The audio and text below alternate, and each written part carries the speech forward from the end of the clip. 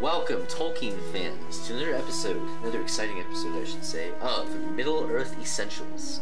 And today we have for you 2 Hobbit journals. Now, I know what you're thinking, it's weird for guys to have journals. No, it isn't. No, it isn't. It's weird for guys to have diaries. Yes. Right, okay. It's weird, well, guys have journals. These are journals then, but actually neither of us, this is mine, and this is Andrew 1930s, and Feanor has absolutely no contribution to this. No, I don't have any, but I'm gonna try to get something in relation. Well, you did say your dad has this version, right? Yeah, but it's mine now. I don't write in it though. It has all of his writings and everything. Are the last pages for you, Sam? No.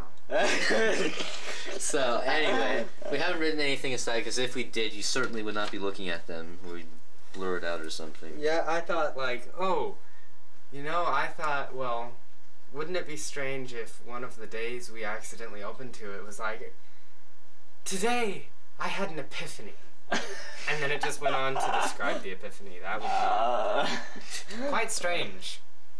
But anyway, we're just going to show you, this will be a very quick video, we're just going to show these to you real quick. So we'll go ahead and show you the Lego one first. I've had this for like over a year now. But it's the Lego The Hobbit An Unexpected Journey Journal. Got this for Christmas last year. And it's got a picture of Bilbo and the dwarves on the cover. Could you hold the camera, please? There you go. And Gandalf. And Gandalf, of course. Dwalin, Gandalf, Bilbo, Nori, and Thorin.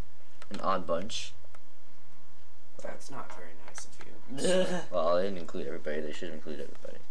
That would be a big cover. Not Thorin's key, though. And then the maps that you get in Unexpected Gathering. And then inside, there's like the Misty Mountains, Middle-earth. And inside, you just get some pages, and Nori and Dwalin are on every single page. Oh, that's gotta be... There's Dwalin. Okay. And there's Nori. It's gotta be annoying seeing them all the time. Yeah, there's nobody else. Nope. Don't have either of my favorite dwarves on there or anything. Bofer and who? Oin. Oin. Oin. Oin. Then on the back, like them. They it's go oin. MZB. There's the Shire. MZB Imagination LLC. Has 80 sheets. Measures 7 inches high and 5 inches wide. It's made in China. There's no hinge key. What isn't made in China? True. Or Taiwan. Or Thailand. Or Rivendell. And not seeing a price on here. Who cares? I don't even think you can get it at stores anymore.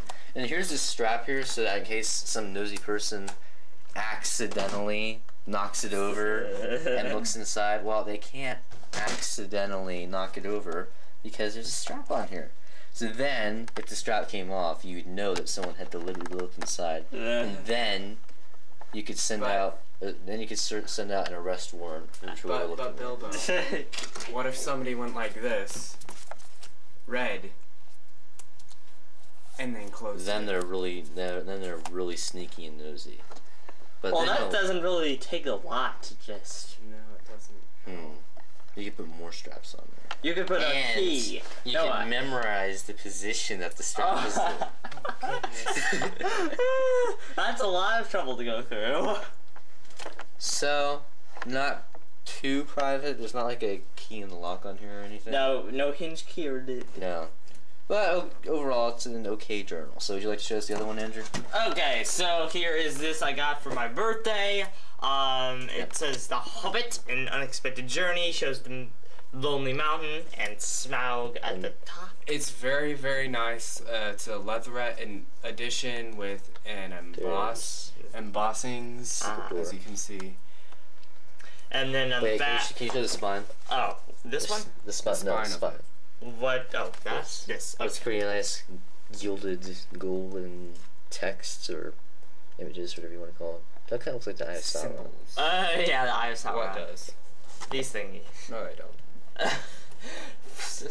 Feanor knows everything. They don't look like it at all. There, could you show us the back, please? It has the I memorized this one. What is it? I know parts of it, but I don't know all of it. When the thrush knocks... Stand by the grey stone. Yeah, stand by the grey stone. When the thrush knocks, and the last light of Doran's day will shine upon the keyhole. No, that's not right. It's something like that. That's what's right there. This text is that. And that is the height and width of it. Oh. Well, in any case, it says something cool like that. And then there's a creepy hand with very long fingernails pointing at the door. Do you know what that is, Feanor? I think that is very strange. What do you I have no idea. But it's obviously what Tolkien meant to be on a dwarven map, so maybe that's what the dwarves' hands were supposed to look like. That's creepy if it is. Yeah, that's creepy. And then inside, we have, well, first of all, we have this map of Middle Earth. We've seen this map before. You've seen it before, haven't you? Gollum. And then check out our map of Middle Earth review, which is hopefully on. And then all of the pages are just that with a creepy eye of Sauron type of thing. No, it's not. Pretty boring inside, but on the outside it's interesting. This is strange, because the one that my dad gave me, Products LLC. the one that my dad gave me, actually has a second map. So I get to look at it twice. Ooh, interesting. So anyway, that's really all there is to tell you about these, but we'll go ahead and rate both of them. Oh. I'll rate mine, you rate yours. Okay, I guess. I mean, keep in mind we're just rating a journal. Yeah. So, if we give it a 10... You rate everything. Doesn't mean it's... Well, of course we do. That's what we're here to do. Why are you rating everything, though? You don't need to rate everything. You can just review it and say, well, yeah, this is pretty good. Should we just tell them our thoughts then? Yes, thoughts. Okay, thoughts. That's what If you like keeping journals and you like The Hobbit... On my reviews, I don't usually do ratings. I do my thoughts. Well, if you like journals and you like Hobbits, get this. But then if you like journals and you like Hobbits and you like Lego, then get this. Well, I like all three, but yes, but he doesn't like Lego as much as I would. Like if you love Legos more than The Hobbit, then get that. If you like Hobbit more than Legos, get this. Yeah, they're both very nice versions. His is probably a little nicer. Oh, but like yours is cool and everything, but it's more of a, kids one because of the Lego, and so you stereotype it immediately. Yes. Whether or not you want to. So. Stereotypes. That's all I ever do. So, thanks for tuning in. Check out some more Middle Earth Essential videos that are perhaps a little more interesting. We've got 4 different versions of the Hobbit book in one video coming very soon. We also have the long-expected, long-awaited for awesome video coming soon called Bilbo Brick 09's Brick Tour. So stay tuned for those. Thanks for watching, and we will see you next time.